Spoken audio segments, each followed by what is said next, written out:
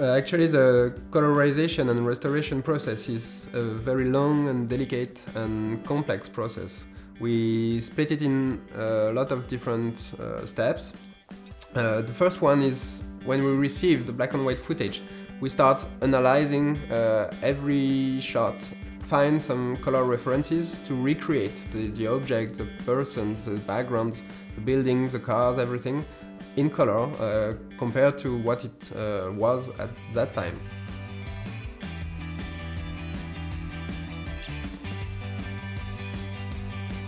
So we work with a team of researchers and historians that are color investigators, calling some collectors and crazy reenactors passionate by one particular field, yeah.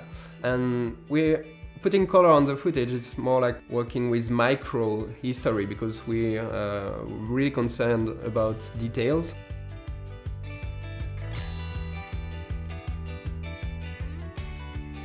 The second very important step is the restoration of the footage because they come from a lot of different libraries. The quality of the footage is very random, so we remove the scratches, the stains, the moistures, everything we can to make it look as clean and how it was when it was shot at that time.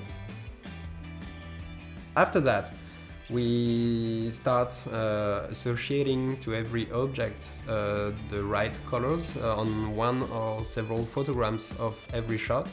And after that we can start replicating the colors on every single frame of the film, which is more animation and rotoscopy work. For that we work with a very huge and talented team of animators and artists.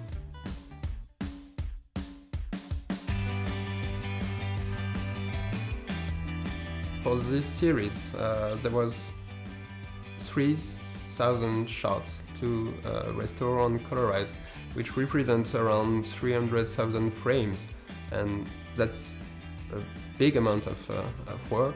And we worked for more than 9 months on the 5 episodes of the series, which is big.